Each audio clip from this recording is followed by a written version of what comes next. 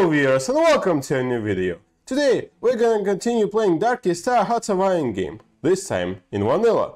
I'm going to continue the 1936 early war Germany run. In the previous episode we got Poland on our alliance, and they're going to prove to be extremely valuable allies in this little endeavor. And in the end of the previous episode we also created a little bit of encirclement here in the Carpathian Mountains, I believe. So, in this episode we're going to continue the war against the Soviet Union. Now, what I'm going to do, that I kind of forgot to do, is middle control of Vichy France. Now, of course, going to leave one unit on the coastal provinces, since I don't really want them to get naval invaded. They probably won't, since I manhandled the United Kingdom, but it's better to be safe than sorry in every situation. So I'm going to take as many units as I can here. Maybe also take one from Toulon. And the rest of these units can probably go here to this Polish province. What the AI has that the player doesn't is a maximum strike redeployment time of 2 weeks. So for example, if you're strike redeploying from Siberia to, I don't know, the European front as the AI, you're going to take 2 weeks maximum no matter what. So unfortunately this is one of the ways that the AI in Darkest Star Hawaiian game cheats, and there's no real way to circumvent this, but it is what it is. It's not like it's going to matter in this game, but it's a pretty interesting thing to know for all of you.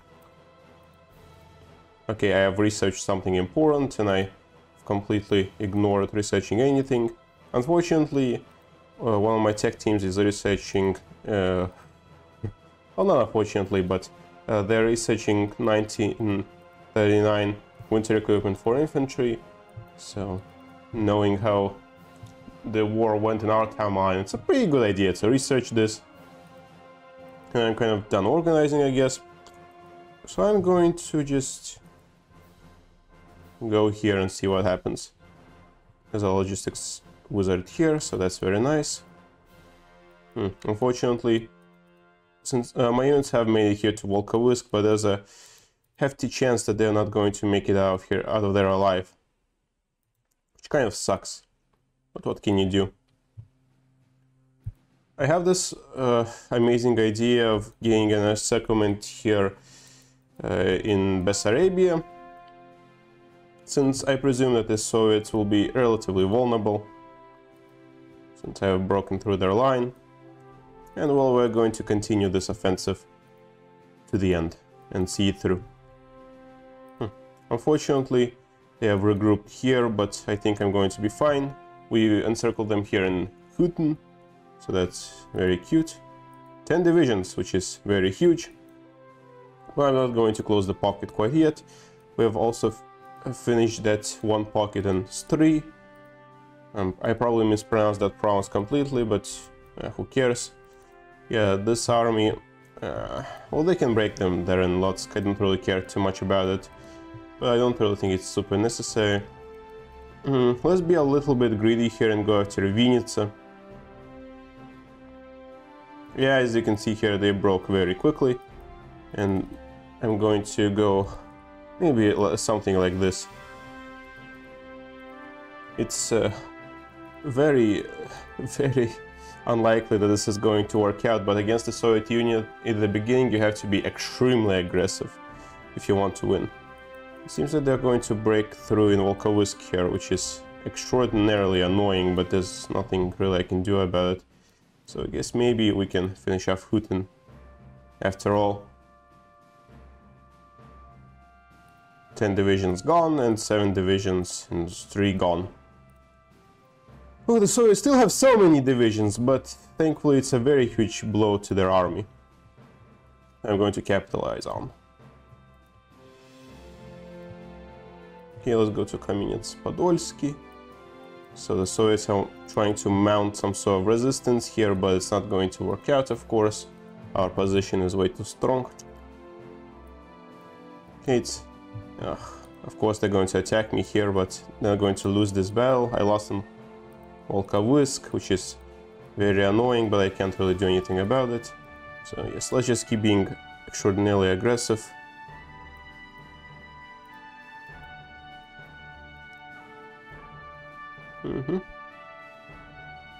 Yeah, basically everyone here can go to Ternopil.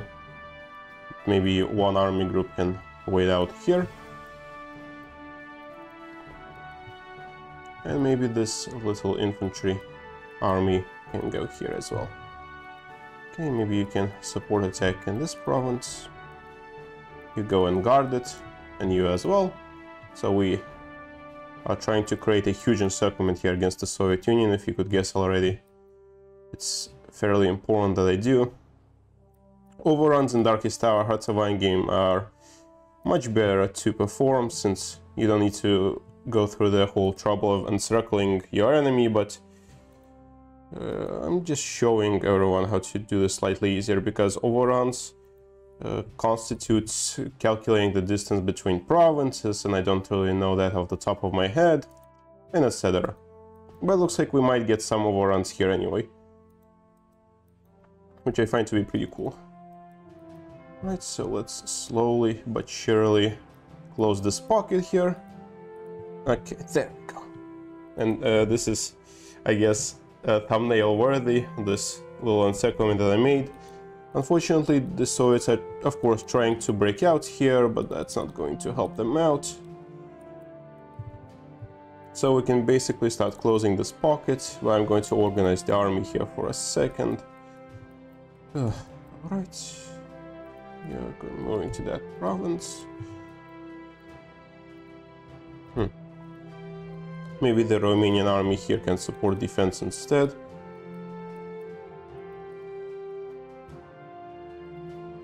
Yeah, another army group can go here. Okay, this little army group has made it here, so I'm just not going to be way too aggressive with everything. Now, of course, I don't really want this whole... Oh, my mouse has stopped working. Adorable. Oh, come on. Okay, there we go. It's working again. Right, maybe Rommel can try to hold this Vinnytsia province. The Soviets are doing a very good job of trying to break it, but I'm not going to allow them to break it. They have deorged my tanks, but that's not going to be enough. Alright, there we go. We have secured the pocket, I like to think. Probably not at 100%, but it's something.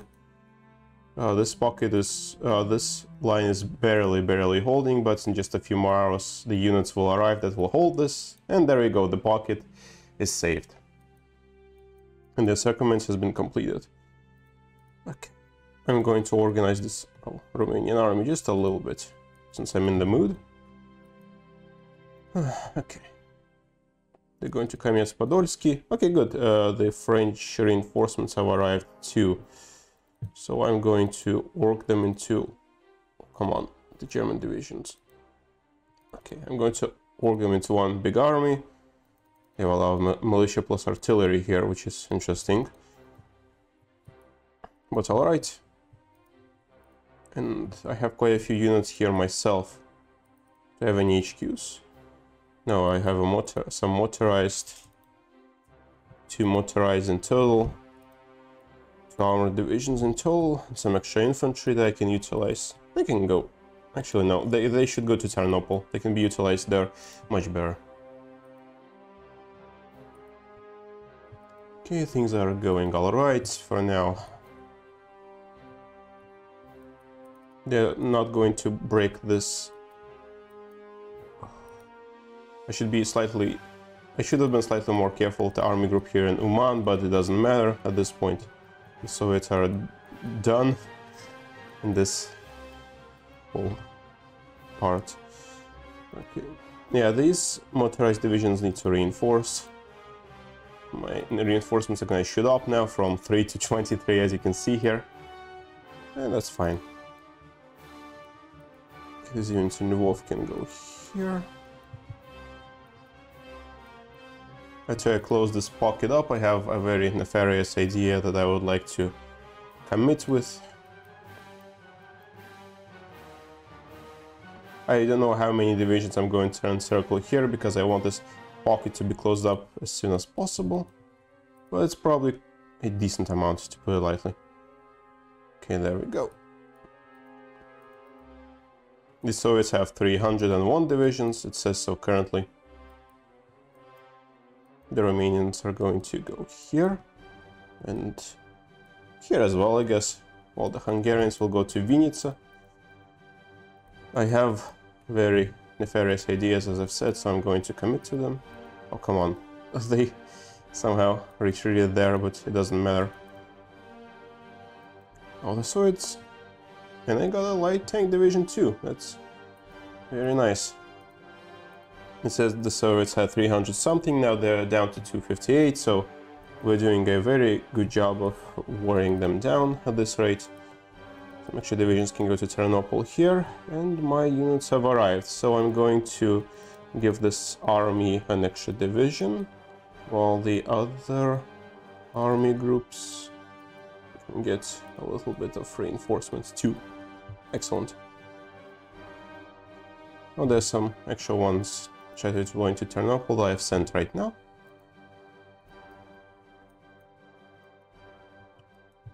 Very interesting choice to go to a province that's already been encircled, so I'm going to try to encircle it again. And there's nothing they can do to stop me, but they're probably going to succeed since, yeah, they retreated. Oh well, it happens. So now I'm trying to see. Okay, the idea is going to start happening. These units can go to this province of Cherkasy. I don't really know how to pronounce it in Russian, but I don't really care too much. So we're going to try to go for a grand encirclement of sorts against the Soviet Union. If it fails, it will be a bit unfortunate, but oh well. I had to try to accomplish it anyway. If I'm to win quicker than I would otherwise. I should be kicking butt here, but the Soviets are resisting moderately well. I guess they sense a huge breakthrough going on the front lines.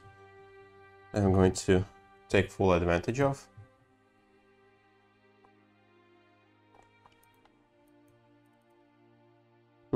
So they began attacking here with the intention of stopping this offensive, but it's not going to be enough, I think. If it is, it's gonna suck, and it will set me back a little bit, which I don't want to see, but it's probably what I'm going to witness here. Okay, wait. Okay, infantry. Winter equipment is still being researched. All right, that's nice. Okay, let's go here now, because this area looks to be the most vulnerable one. Annoyingly enough, my infantry divisions are not keeping up with my armored units. All kind of makes sense. I'm throwing one hell of an armored spearhead here.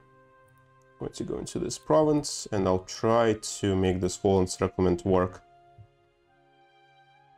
Yeah, basically everyone and their mother is going to this province. Okay, let's go to Chernigov now. Yeah, this is extremely sloppy and risky, as you can see here. I should have probably set this up better. Well, let's see what happens. It's very likely that the Soviets are going to cut off my armored core or whatever in this situation. But the Romanian divisions, I think they should make it first. Oh no, they are not going to make it first.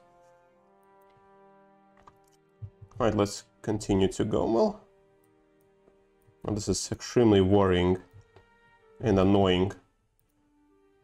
I don't want... Okay, so they want me to cut me off in that one province, but I'm of course not going to let them. Oh, I'm really playing with fire here. So these extra units that are being held back can drive to the Eastern Front, where they'll be put to good use by me, I hope. Okay. Maybe if this works out, it's just going to be devastating to the Soviet Union. So some divisions have made it already, which is cute. Actually, maybe going to Mogilov is even better here.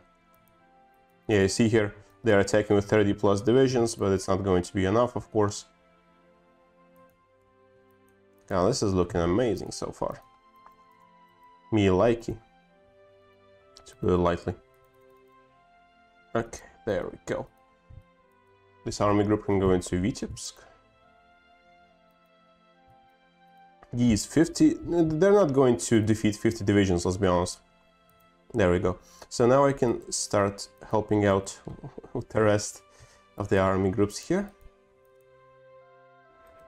Okay, maybe you can go here.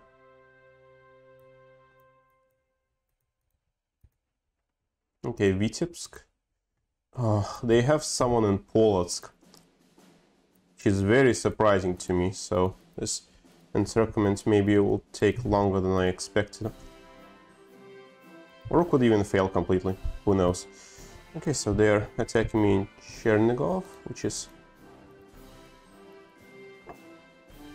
very predictable in a sense. There's the Romanian divisions. I guess they can go and help out here in this central part. But it's taking my units so long to get the militia can stay while the armored divisions can advance. And there we go. This huge encirclement has been made. I'm going to put these motorized divisions back into Neznin. Okay, there we go. The encirclement has been created. And oof, it's very huge. And I think I'm going to end the episode off here, since basically all of the Soviet army is encompassed here, so I'm going to clean this encirclement off in the next episode, and probably in the episode after that finish the Soviet Union off. So I hope you enjoyed the video, thank you for the view, and I'll see everyone everywhere else I plan on doing. Goodbye.